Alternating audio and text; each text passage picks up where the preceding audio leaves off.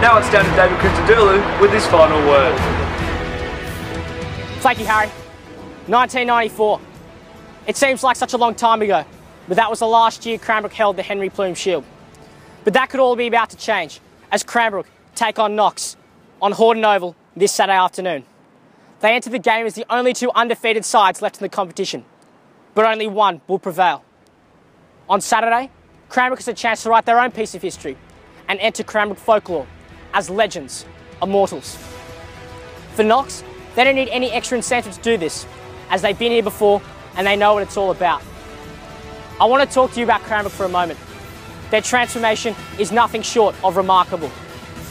A new culture, a new attitude, a new team, newfound belief. For Cranbrook, it's all about belief. You got to believe in yourself. You got to believe in your teammates. You got to trust yourself and you got to trust your teammates. If you see it, don't second guess yourself. Do it and give it all you got. No fear, no hesitation.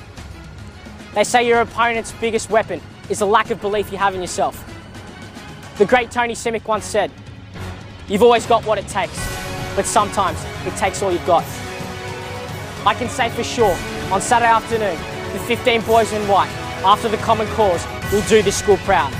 Because on Hordern, at this arena, at this ground, memories are forged, dreams are created, and lives will change forever.